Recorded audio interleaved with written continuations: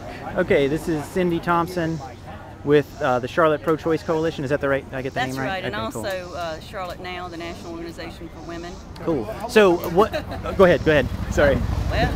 Well, I really appreciate everybody coming out. We have about 70 people out here today, and it just means so much to the clinic workers and the clinic owner here, because they've been dealing with protesters every week since 2002, and this show of support for pro-choice is really meaningful. What sort of things have you seen from the OSA people this week?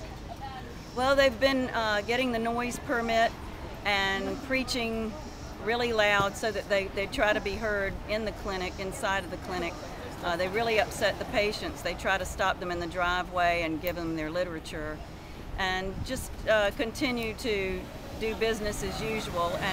And the other day they were outnumbering the pro-choice folks during the week and thinking they had won and that they had shut this clinic down, but they did not. This clinic is business as usual on Friday and Saturday as always, and we're just happy to be out here and supporting this clinic.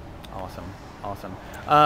So you think, are we declaring victory today with the people out? Absolutely. And I understand that the OSA is driven by and seeing our numbers and know that they can't get onto where they're used to be. They usually camp out on this utility easement, which is a public right-of-way, on Saturdays, and we've taken it over this week. We've won and taken over the easement.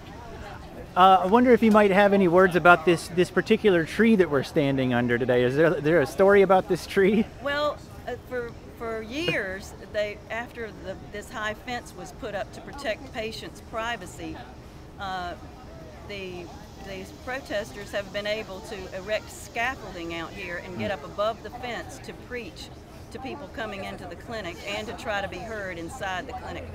So this week the police decided that they could not do that. So we had a preacher that is used to standing out. He brings his ladder and the police told him to get down, so he got arrested on Saturday. He came back on Tuesday and with his ladder, and the police told him he couldn't use his ladder, so he climbed up in the tree and stayed. Amazing. So this morning he was back up in the tree, and when there were so many of us that some of the anti-choice people or the anti-abortion people came and got him down from the tree. So, wow. So it's been a real interesting week out here, and that was the only arrest that I know of this week. Do you have any thoughts on how this has affected Charlotte and public opinion in Charlotte? How OSA's presence and the counter presence of people like us has affected people? Right, they've been this OSA having people from all over the country, and they claim to have about a couple of hundred people, and they've been at overpasses with their great big bloody signs and so forth. And I think most of the Charlotteans feel like they're just nuts, even if they agree with their theology. They still think they've just gone too far, and I know that there are people that are very upset that their children have to see these graphic pictures. Cool. Thanks, Cindy. Thank you so much for being here and everything you guys do. Thank you for coming. Yeah, glad to be here.